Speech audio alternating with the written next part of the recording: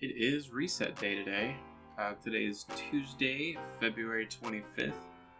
Let's see what our vendor boys got for us today. Let's see what we've got here. Savala. He's got his normal bounties here, some quests, seasonal emblems here. So, hive bosses and strikes, solar kills and strikes for the weekly bounties, and then challenging enemies, bows, void kills, and defeat champions in the Nightfall ordeal for his daily bounties. And then the additional bounties that you can get and keep doing there. Thank you, Lord Saladin, Commander Zavala. Thank you. Let's see what Shaxi Baby's got for us. Shaxi Daddy. Let's see what he's got. More of the same. More of the same. If you have any of the abandoned quests, if you already did it on one character here, miscellaneous, already, you know, emblems and stuff that you should probably already have in your collection. If you want to get the Kill Tracker Ghost, Boon of the Crucible. We've got complete Crucible matches and defeat opponents with void damage for one of the weeklies. Complete Crucible matches and assists for the other one. Defeat opponents, you need 10 of those. Defeat opponents using any energy weapon, you need 5 of those. Super ability kills and wins, you just need to win 1. And then additional bounties as well for him. Let's go talk to, we'll holler at Banshee really quick and see what he's got for us. Alright, so he's got the upgrade for the Solstice armor. I'm not going to pick it up just yet. He's got the Make Bows Not War if you haven't done it yet on one of your characters, or whatever the case may be. Precision kills, you know, in the European Dead Zone this time around. Calibrate weapons against targeted strikes, so just using playlist activities. Bow calibration, scout rifle calibration, rocket launcher calibration, kinetic calibration. So just basically just get kills with those ones, and it grants an enhancement core and 2 mod components, which are pretty cool. And then additional ones, you can just double up on these pretty much. They're usually the same, but they do change up sometimes. And then he's got Scout Rifle Dexterity and Major Spec. His upgrade modules for Barian Bows and Helium Filaments, Enhancement Prisms, and Ascendant Shards. Generate Polarized Fractaline, excuse me. Empyrean Donation to donate Sundial Links, Time Lost Friends, Fractaline Skimmer, and Light Fuse Fractaline. And then he's got his weapon bounties here for each of the obelisks and whatnot. I haven't been donating as I should be, but I will get on the ball here soon. Defeat Scorn, defeat bosses and strikes, collect materials in the EDZ or Mars, defeat enemies using swords or melee damages, use a bow, defeat Cabal with precision damage. I don't know if that's using a bow, yeah, so with a bow get Cabal headshots. Rapidly defeat enemies in groups of 2 or more using precision final blows, void ability kills, and using kinetic weapons rapidly defeat enemies in groups of 3 without taking damage. So that's whole loads of fun. Whole loads of fun. Let's holler at Tess, see what she's got for us. Some pretty cool stuff. That's actually a really cool ship. So on the Bright Dust featured, Concentrated Matter Gem, Gleaming Boon of the Vanguard, Gleaming Boon of the Crucible, the Byzantium Lotus Shader. One of my personal favorites, to be honest. It looks cool. It's not like super extravagant or anything, but it does look cool. The Vex Gate Arrival, which is a real nice transmat effect there. We've got the Prod ship. Looks great with a variety of different shaders. I'd probably run it with this one just because it looks super sick, or even the grayscale here. Callisto Selector looks good on everything. That one looks good. Gambit Jadestone also looks really good. that one looks really good. So good stuff there. For our seasonal stuff, you know, just random ornaments and finishers and weapon ornaments, finishers, all that good stuff. Archive, if you don't have any of these bad boys, these are just previous season ornaments for weapons and ghost shells and finishers and all that kind of stuff. I like this one a lot. That one's pretty cool. And then Bright Dust, we're back to this. So for the emote, we've got the cowbell, which is silly. You can see fire teams getting distracted, like Tess just said. The prod, Perennial Velocity, which is one of my all-time favorite sparrows. I just like I don't know, it looks modular, kind of. It looks like you can just like pick it up and hold it with the handle, kind of. Looks good. The Lord of Wolves, Packmaster's Command, which is a super cool ornament. And it reminds me of the Unbent Tree auto rifle from Destiny 1 with the sword coming off the barrel there. So, or sword or dagger or knife, whatever it is. The Wrath Trail robes. Super cool looking chest piece ornament there. I like that a lot.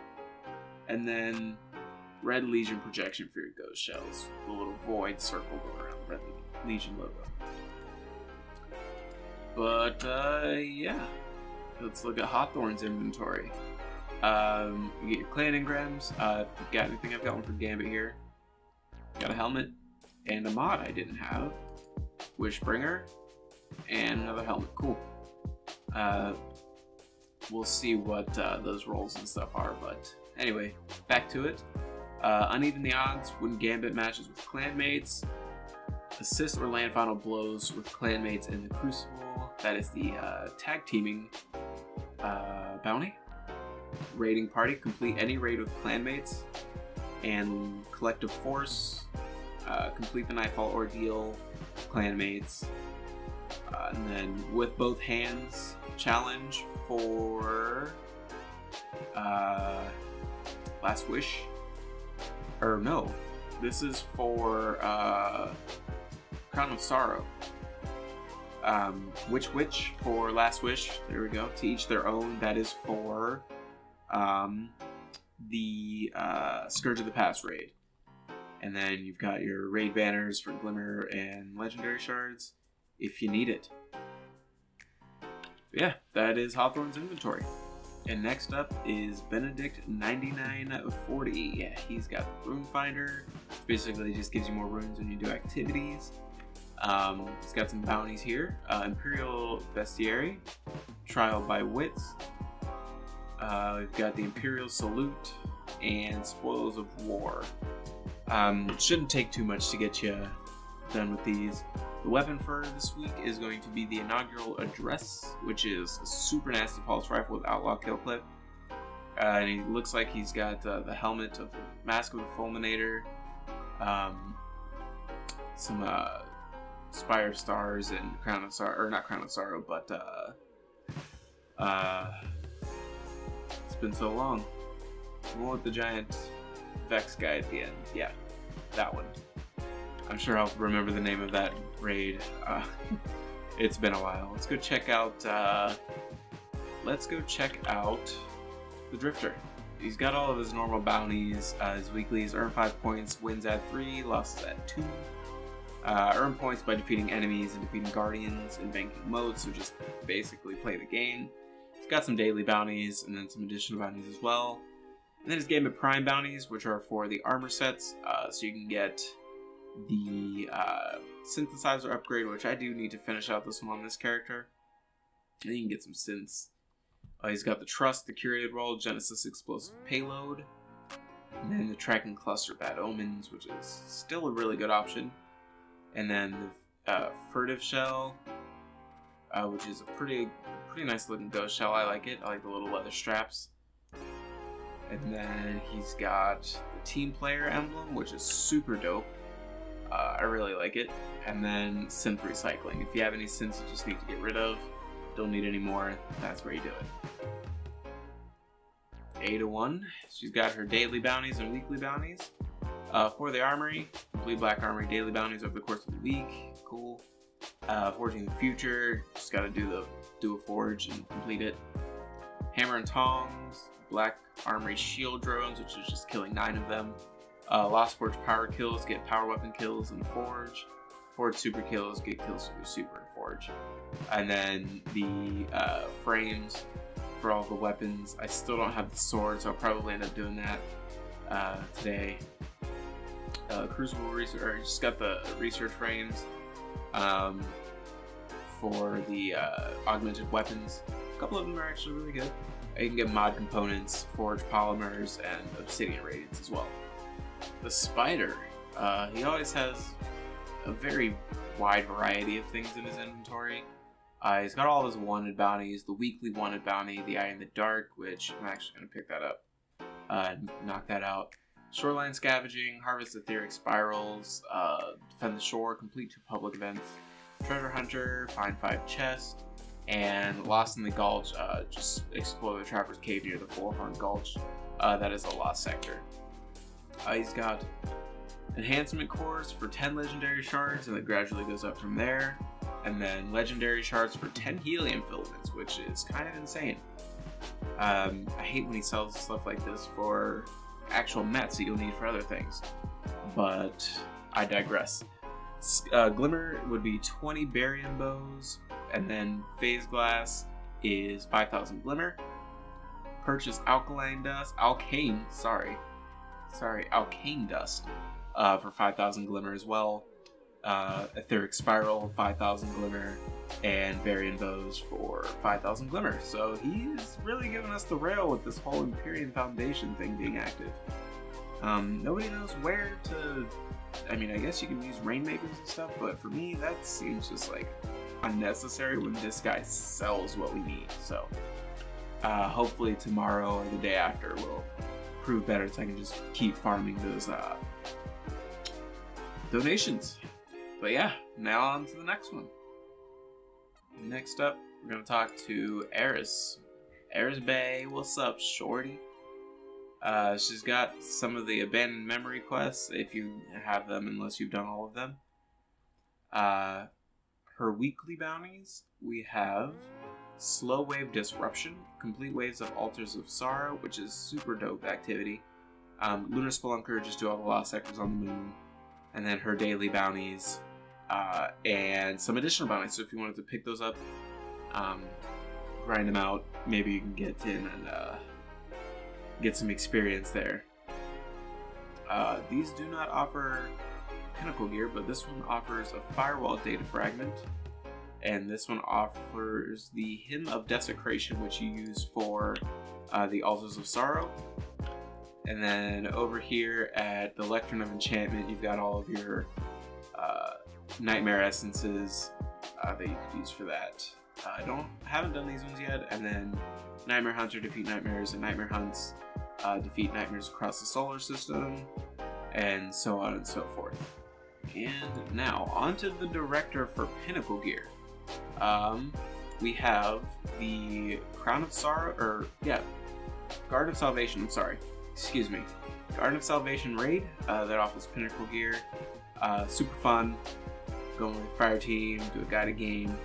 We have Pit of Heresy for pinnacle, and then you also have your Master Nightmare hunts. There is the Insanity Nightmare Hunt, the Anguish Nightmare Hunt, and the Pride Nightmare Hunt. I can't remember which one exactly those are. Oh, Fanatic for Insanity. Anguish is for Omnigul, and Pride is for Skolas, the Kell of Kells. And then Powerful Gear for Mysterious Disturbance, which is the replayable mission there. We have Nightfall the Ordeal. This is not entirely sure which one this is. The Pyramidion, oh god. The Pyramidion this week is the Ordeal. And you can do Adept at 750, Hero at 920, Legend at 950, and Master at 980. which the modifiers are Martyr, Overload Champions, Barrier Champions, Match Gain, Togetherness, Champion, Mob Champions, and Genesis Algorithm, which sounds to be a pain in the ass, but that is A-okay. A-okay. And that'll do it for this week's reset. I'm pretty sure that's all we had as far as things that were reset. So yeah, if you liked the video, be sure to leave a thumbs up. If you didn't like it, you can leave a dislike if you want. Be sure to subscribe, hit the bell notification. Follow me on Twitch. I stream over there all the time. Follow me on Twitter and Instagram to stay up to date with things that I do. And I will catch you guys in the next one.